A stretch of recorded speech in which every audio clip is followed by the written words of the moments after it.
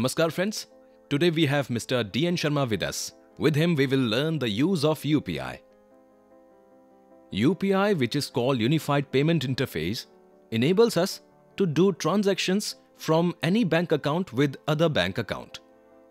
This is used through internet on our smartphones. Presently, 28 banks have made their UPI enabled app available at Google Play Store. There is no charge on this kind of transaction. Now we will learn how to do transaction through UPI. To start doing transactions through UPI, download the UPI app of your bank. The UPI app of SBI is SBI Pay. Through this, we will see a sample of money transaction. SBI Pay is the name of UPI app of SBI. When you log in of this SBI Pay, you will see that many options are available here for you. Among these options, if you want to send money to somebody, then use Pay button. After pressing Pay comes Pay Virtual Address. Here you have to type the virtual address of the person you want to send money. Here you first select the account from which you want to send money. After selecting the account, type the virtual address of the person you want to send money.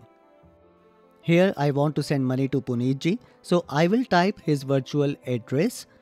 Means it is safe even in this sense that I neither need to know his bank account number nor his mobile number.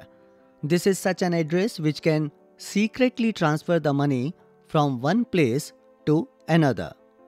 Here I am typing Puneet ji's virtual address. When I type Puneet ji's virtual address and afterwards I press the Pay Name button, then it informs me to whom I am going to transfer the money. So you can see here the name of Puneet Kumar Shukla ji gets appear. In remarks, if you want to write anything, you may do so. After that, write here the amount of money you want to send and then you have to press the Pay button. It will show you the name of the person you are going to transfer your money. To Puneet Kumar Shukla ji from this account of yours, last 4 digits of which are displayed. Again, it asks you your MPIN number for security reasons, so that when you are finalizing your transfer, type MPIN, press Submit button.